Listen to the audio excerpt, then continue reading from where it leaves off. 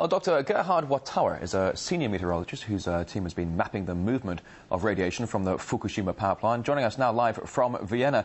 So let's talk about some of the atmospheric implications here. You've been charting how potential radiation is moving in the area. What's the immediate forecast over Japan there, and where are you seeing the radiation spreading at this point? Yes, hello. We're calculating this since the first explosion happened last Saturday. And currently the wind is in a good direction for Japan. So we see radiation mainly getting to the ocean and not affecting currently Tokyo area and populated areas directly. Well, now, would it be correct, as your graphic was showing there, radiation spreading eastwards from Japan over the ocean, is it going to disperse and become larger as it travels further, and where could it end up?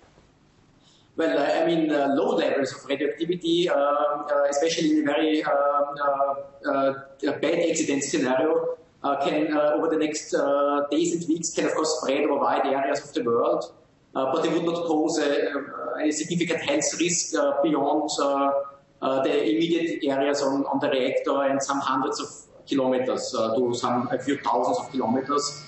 So that means for most areas of the world it would be low level of radioactivity. All right. So as these radioactive and contaminated clouds they move eastwards over the ocean, so you're saying they could spread and become larger as they get up into the atmosphere where the clouds are forming.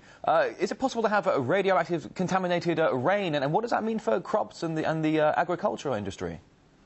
Well, I mean the rain would remove the radiation from the atmosphere and would directly put it on the ground. And they are very long-lived radionuclides, like the cesium, that would stay around there for 20, 30, 40 and more years and would affect the agriculture, as seen in Europe with the Chernobyl power plant, where we still have, in certain areas, certain effects from the cesium. Yeah? But so when you have these contaminants that are airborne, and as you were saying, are travelling over vast distances now, will they dissipate, or will they continue to float around in the atmosphere around the world, thereby saying that this is not just a localised problem in Japan, but this has absolutely global implications here?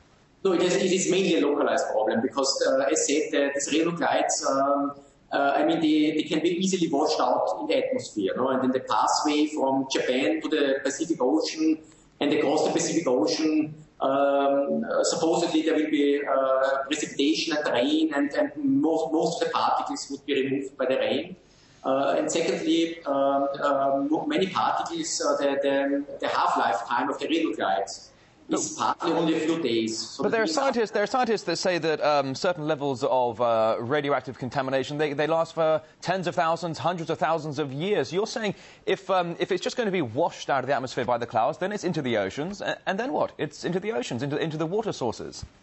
Yes, but compared, I mean, one also has to assume that there's a lot of radioactivity now coming into the water from the power plant itself. Yeah? So compared with that, I don't know how this compares. I mean, in reality, there may be some effects, yes, but it depends very much on the level of radioactivity that comes really out into the atmosphere.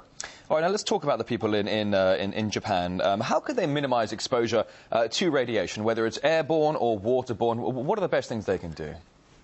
Well, I mean, for the airborne radioactivity, the best thing is to stay at home, for sure. I mean, in these areas, in the vicinity of the power plant, like 50, 40, 30 kilometers, even if there are no evacuation zone, I mean, people should probably follow advice and stay at home.